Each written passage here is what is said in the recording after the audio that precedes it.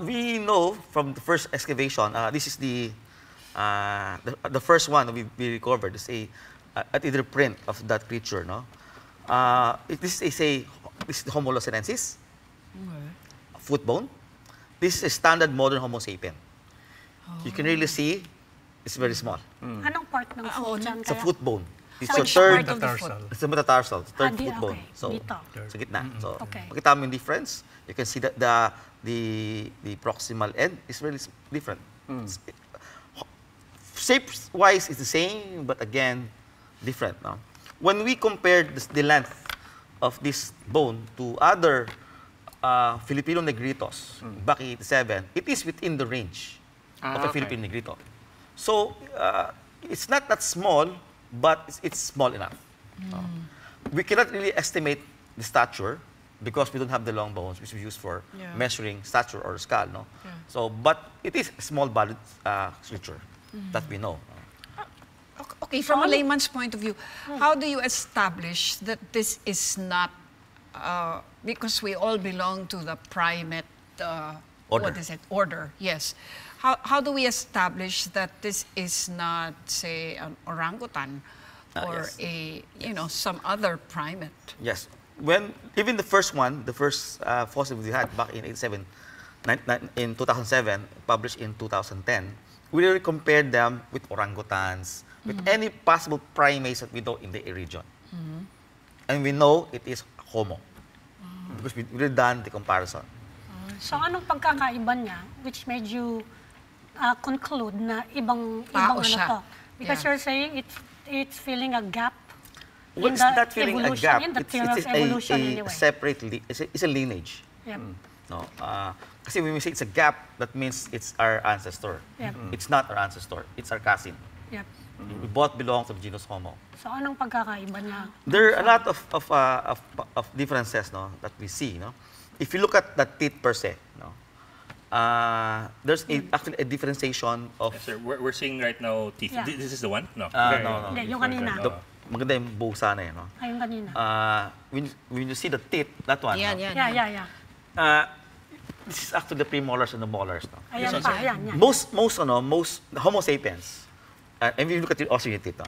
Your premolars are small. And then you have very, very big molar. Ito yung octave And na then, nakuha nyo, no? yes. And then you have the M2 is smaller and then M3. No? Yun ang general flow. So you have small premolars and then big molars and then smaller other molars. This creature has a very big premolars. Dito. The premolars, no, the premolars. Dito. Sides, no? And then the molar is actually small. So the molars and the premolars are almost the same. You don't see that with Homo sapiens. You see those that correlation with premolars and molars with Paranthropus, a very archaic African creature. It's actually a side branch of Australopithecids. Anthropoid na yun. No, it's still side branch lang sa ng Anthropithecus. So iba siya sa humans. Meron siyang ibang features. But do we know anything about that particular feature? I mean, does that suggest anything about their diet? Does that suggest anything? With the diet, kasi you have to look at wares. We haven't really fully. There are teeth wares, no, and we haven't really understand yet what would cause that wear. Pero may wear, so that would be a subject to future research, no, na makita natin. Pero parang may lumabas na they eat meat. Where did that conclusion come from? This creature was recovered with thousands of bones, of animal bones.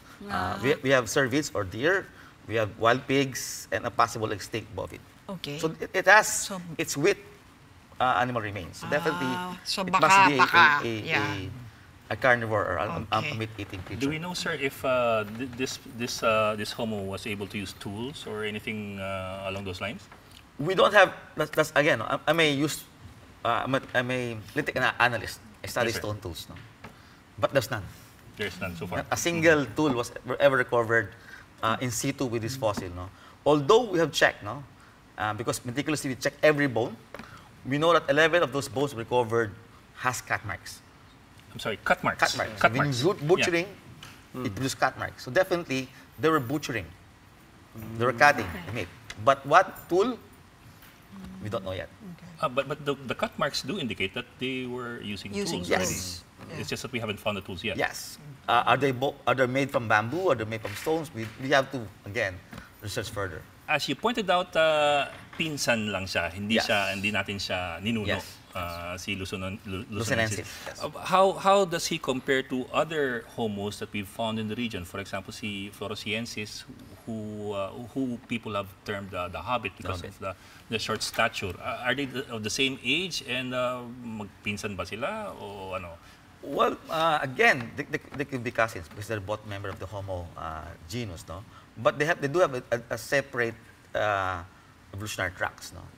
The Floresiensis features are different from Luzonensis. The teeth are actually more robust for Floresiensis, more gracile for Luzonensis. Even the Floresiensis, I was saying later on, like before, the teeth the premolars are small and then you have big. The Floresiensis has that normal curve. So they have regular premolar to molar correlations. Oh, well, I asked that kasi yung si Floresiensis was dubbed the hobbit because of his Size, yes. small size. Yes. Ang sabi na, how Was tall about is he? a meter. A meter. Ganun din ba si Luzonensis? We Is he cannot around? estimate. What's with Floresiensis is that they dig almost a complete skeleton.